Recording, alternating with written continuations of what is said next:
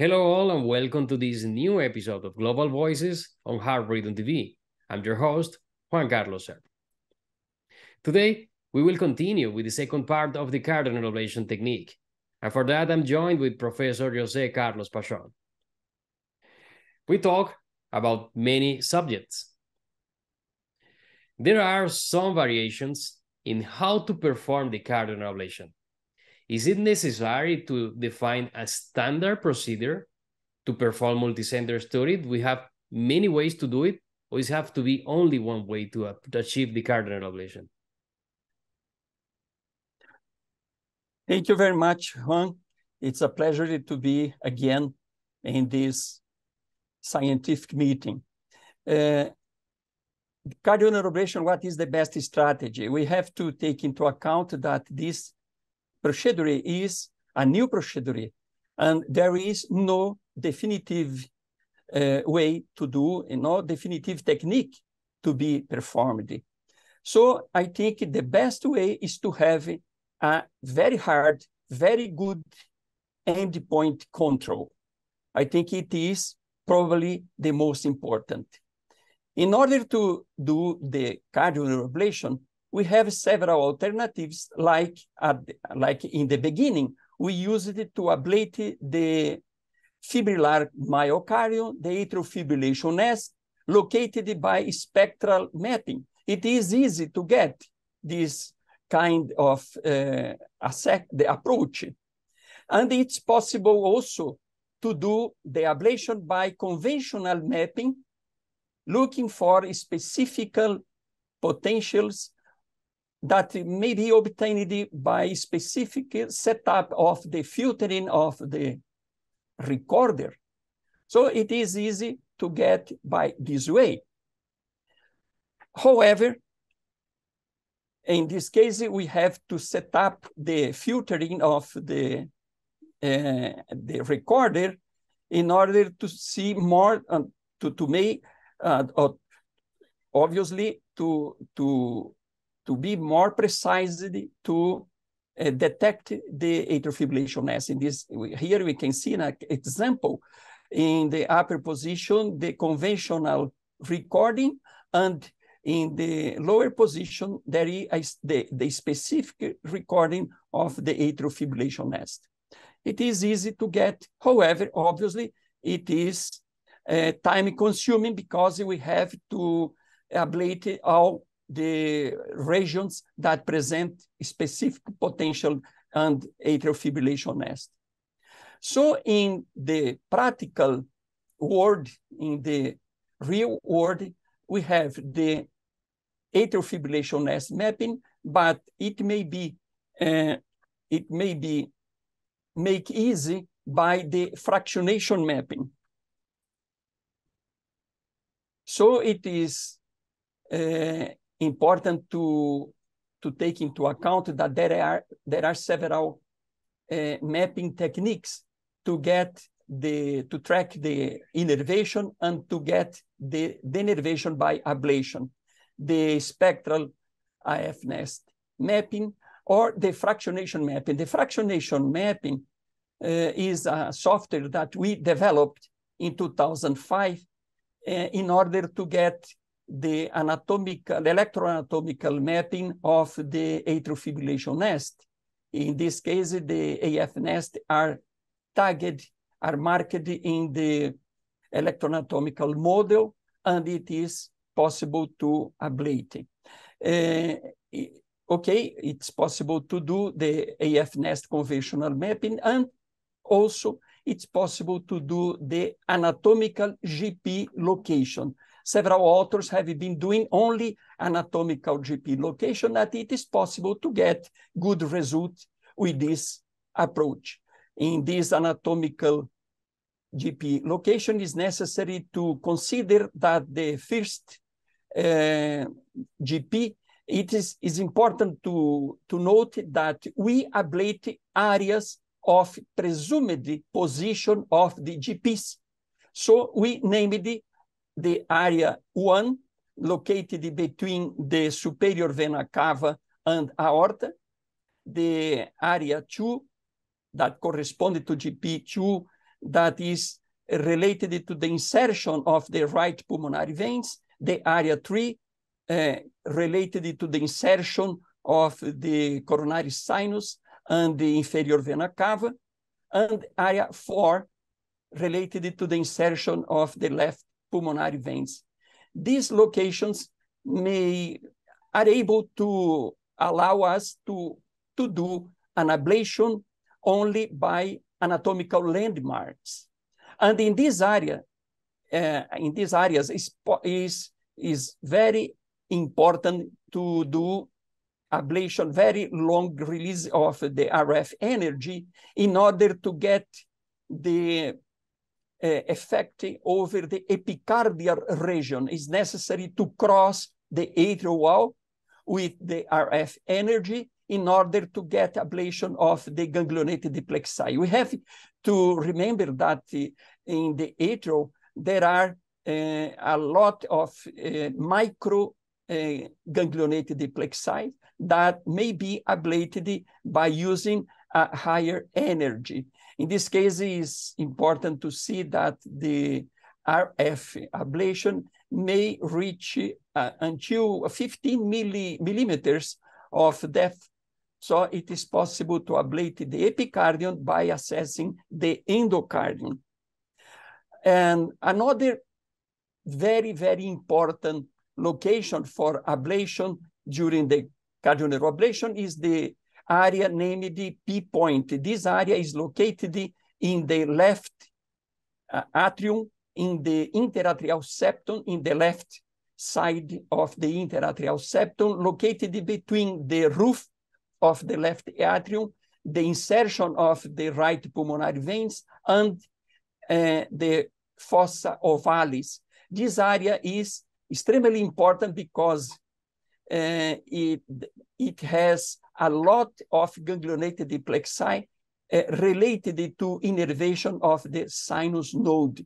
Ablating this area causes the most important sinus node denervation. So this area must be treated in all cases of cardioneuroablation. Obviously, if we needed to expand the ablation to map more atrial fibrillation nest, we may use the fractionation mapping. And here we have an example showing in these green areas the innervation entry in this case. So in this, with this tool, it's possible to enhance and to widen the ablation in order to get the complete elimination of the vagal effect. Independent of the technique that may be used, the best is to have a hard endpoint. The best is to have the control of the vagal effect. So if we are doing anatomical ablation, or if you are doing electrophysiological guided ablation, the best is to have the same endpoint. I think it is very important in order to have multicentric trials that may be, in this case, may be possible in each investigator use the best technique that he is he's having using. So it is important in this case to see the vagal effect before cardioneuroablation, and after the cardioneuroablation is important to get the elimination, the complete abolishment of the vagal effect. However, if there is no possible to get the vagal effect elimination, it's very important to declare that the vagal effect was not completely eliminated. And it is very important to compare techniques and compare results. Here we can see an example of one case from our service showing that there was a very important vagal effect by ablating the ganglia 1, 2, 3, and after ablating 1, 2, 3, and 4 area, there was still very important vagal response, and ablating several areas related to the coronary sinus, the Waterstone groove, and crista terminal. There was still a very important vagal effect that was the vagal effect in this case was completely eliminated only after ablating several additional atrial fibrillation nests that were located by fractionation mapping. So independent of the technique, the most important is to get the vagal effect elimination. And several authors have been using the high frequency stimulation to control the cardioneuroablation. I think this technique is time consuming and is not completely safe because the high frequency stimulation shows only clusters of innervation, and the extracardiac vagal stimulation shows the whole vagal stimulation. In this upper scheme, we can see the extracardiac vagal stimulation showing the controlling the denervation of all clusters in the atrial. And in this scheme, we can see the high frequency stimulation showing the control of only clusters of the vagal effect. So in other words, we can say that the high frequency stimulation show the effect in a branch, and the extracardiac vagal stimulation show the effect in the tree, in the whole tree. So it is, in our opinion, it is very important to do the extracardiac vagal stimulation. Excellent. Excellent. I have one last question. There has been several cases published in the HRS case report analyzing levels of denervation in patients with syncope and sinus arrest, but absence of AV block. Do we need to treat only the sinus node, or do we have to treat or ablate more to treat the AV node too? And this is a tricky question. This is a very, very important question. And I would like to show you this example.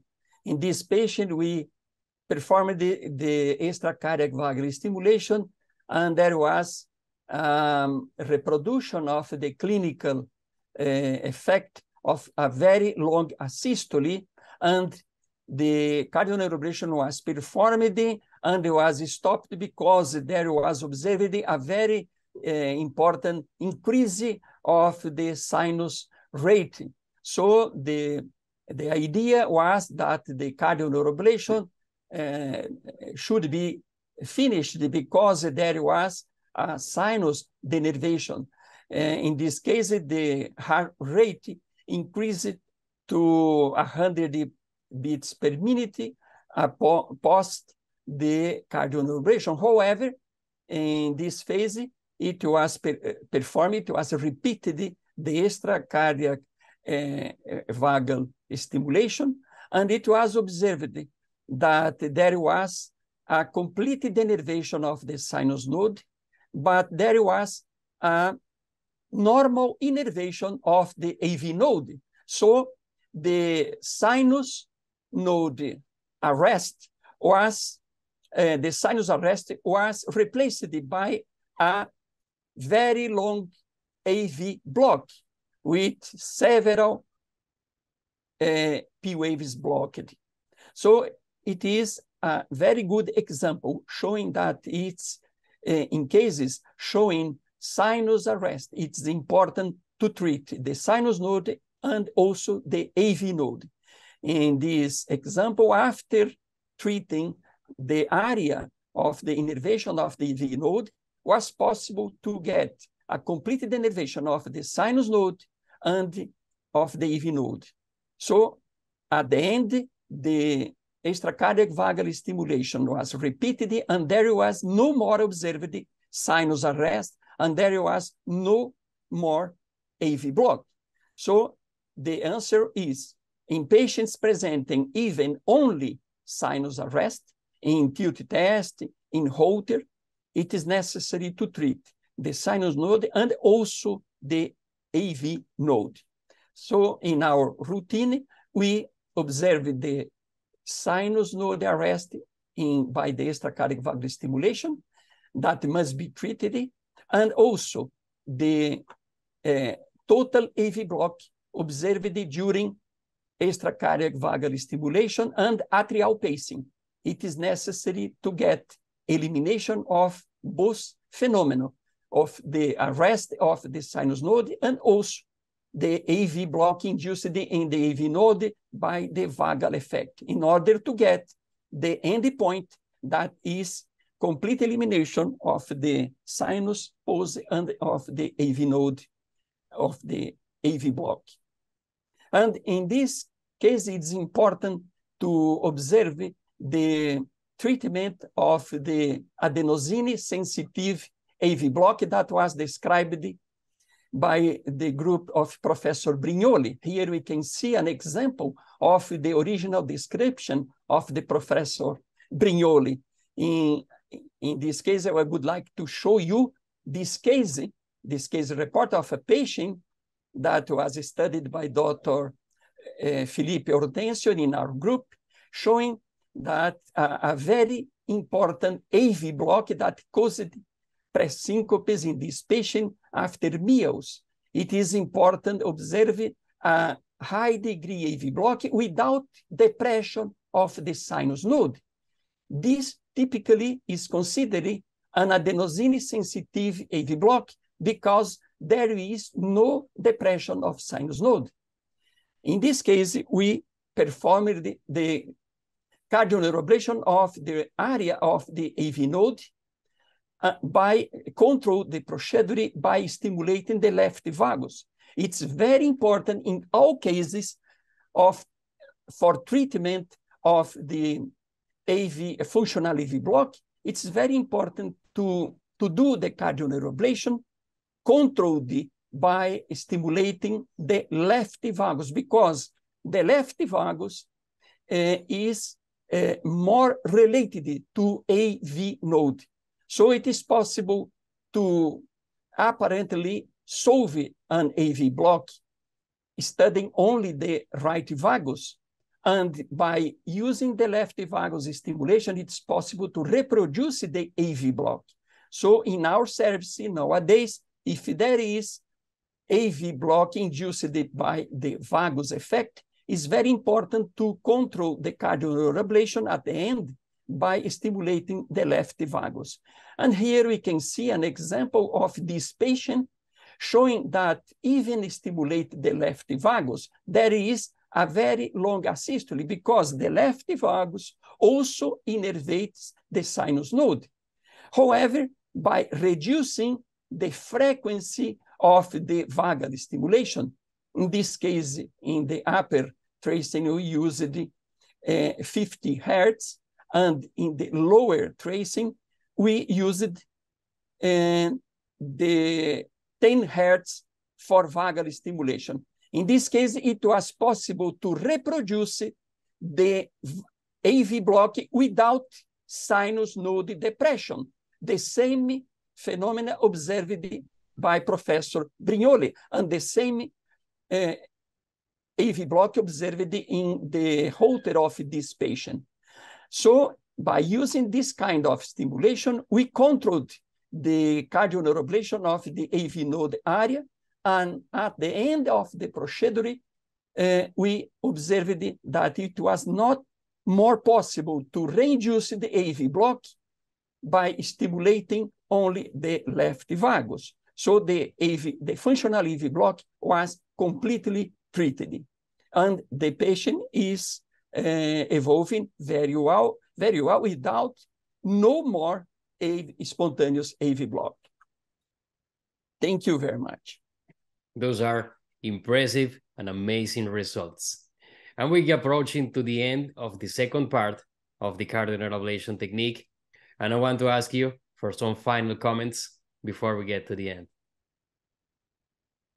Thank you very much. Dr. Zerpa, thank you very much for the heart rhythm organization, for this possibility. The cardioneuroablation is a new technique that depends on the enthusiasm of many investigators worldwide in order to get the best way to be performed. I think nowadays we have an easy way to control the procedure, a hard endpoint that will be very useful to compare several techniques. Thank you again. Thank you so much for sharing this time with Global Voices, and congratulations for all the work pushing the field forward and for maintaining electrophysiology in constant evolution. And we have a lot to talk about cardioneuroablation, and we're going to have a third part of the cardioneuroablation technique. So I wait all of you for this third part. Want to keep updated? Follow Heart Rhythm TV on social media and YouTube channel for the best EP content. Stay tuned, stay safe, and wish you all an amazing day. Thank you all for watching.